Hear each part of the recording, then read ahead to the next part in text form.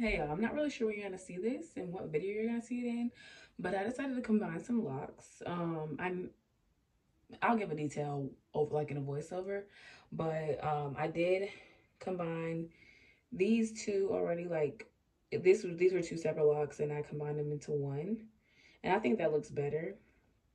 And then I also combined these two locks into one lock, and now I'm about to combine this right here. The reason I'm combining some of them, because like this one is just so short, you know, so I'm gonna combine it. I think I'm gonna combine it with this one, and then I'm also gonna combine, it's just a lot of ones on the front where they have like kind of problems. So this one is a little thin to me, so I'm gonna combine that one with the one behind it, and then I'm gonna combine this short one right here with the one behind it. So yeah, and that's all I'm combining. All right, let's get into it. So pretty much I am just twisting the two locks that I want to combine because they haven't started matting yet or budding. I can just twist them up to combine them. But if I had like budding already, then I would have to use the crochet tool so that way they don't separate and get like a two-headed dragon.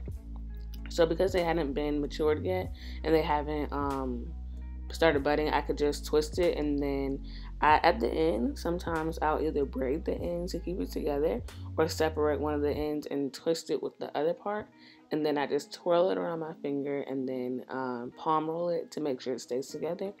And that's pretty much what I did throughout all the locks that I decided to combine. And so I did this before my retwist because I wanted to make sure that I liked the way they look. Because if I didn't, then I would go ahead and like take them down before doing my retwist. But I did like the way they looked, so I kept them in.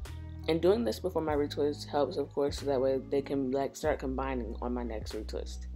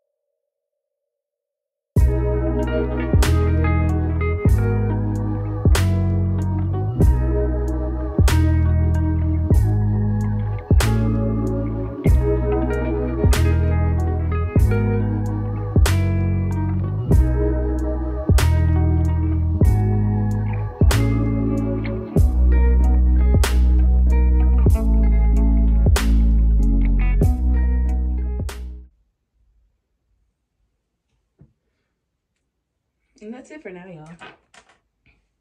Probably once we get into it, like once I get further along into the journey, I'll probably like combine some more, because there's like some thin ones, like this one's kind of thin, that I might combine, but we'll see. For now though, I'm done, and I'm gonna just take these that trying to come apart and braid the ends, because I'm not finna have no dragon tail, two-headed dragon. Okay, that's it for this part of the video. Bye. Okay, so last thing, I actually sprayed my locks, and I like it so far anyways. I'll decide officially before I do my next retwist, which is in a couple of days. So yeah, I combined 12 locks, so -6 from the count overall, because I am left with 6 locks where I had 12. But yeah, I like it so far anyways.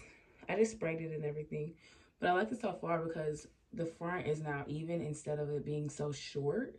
Like, it just looks so much more symmetric, like in terms of thickness and the length. Like, granted, it's still a little, this side looks a little longer still, but it's a lot better because it used to be like this. So Okay, I'll be back. Probably like with the retwist to show y'all what I really think.